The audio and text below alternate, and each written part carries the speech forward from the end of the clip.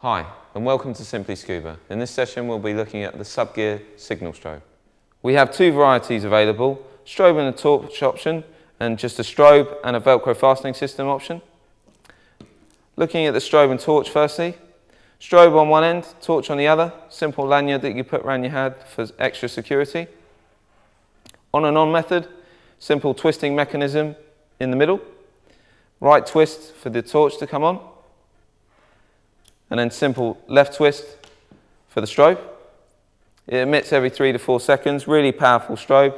You could hold it in your hand, attach it to your tank, put it on a buoy. It's going to be a great safety measure in night and low visibility diving. And really smooth twisting action just to turn off. Looking at the other, simple just strobe function and a velcro fastening system. Exactly the same as the other, emitting every 3 to 4 seconds. And obviously you've got a velcro that you could attach round the hand, round a buoy, round the tank. Very simple. So overall, really good value for money. That's the sub-gear signal strobes.